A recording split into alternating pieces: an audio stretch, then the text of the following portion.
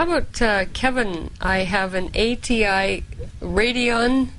This is getting into lots of numbers and letters here. Numbers are important. Radeon AGP-9250. The rest of it doesn't matter. AGP is the interface that it uses to plug into the computer. 9250 is the grade of the graphics card. The chip that's on that. Okay. Card, yeah. Worked fine with previous versions of Ubuntu from version 7.04 to 8.10. Full comp is no crashes until Jaunty Jacklop 9.04. Works for some time, then machine enters an endless loop and hangs. Same on Linux Mint. Tried installing ATI drivers.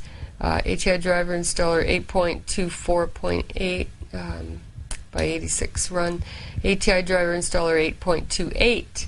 So he's installed the 8.28.8 driver and tried to go back to the 24.8, but is getting this message: creating error. Directory FGLRX install, verifying archive integrity, all good.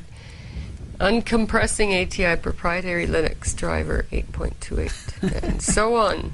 She's trying real hard. What's going to happen there? I can just hit that right now, because that version of the driver, version 8.28.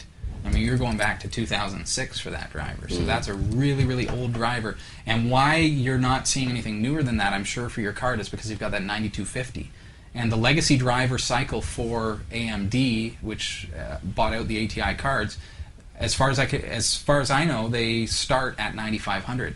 So because you've got that 9250, you're not going to be getting new drivers for that card. So the 9500 and up are going to be seeing those legacy drivers up to date. I think it's every quarter.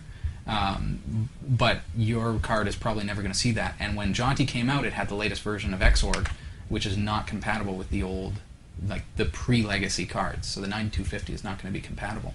So your only options are really to either hope that they bring out a new driver, which is, I can almost guarantee you that's not going to happen. And when they do, it's going to start at 9500. So it's not going to happen for your card. So you can either upgrade your card, which you can do with a fairly cheap card, because you can get something like a 9500 or something to stay within the legacy area. Cheap old cards, but or you can just step back to an older version of Ubuntu, maybe go LTS, keep your Xorg to a version that's going to be compatible, but you're going to run into the exact same problem coming up in the future, because whenever you want to update that computer, you've got a card that's completely not supported anymore. So not good news, of course, but that's all she wrote. That's kind of where we're at with that. Sorry, buddy.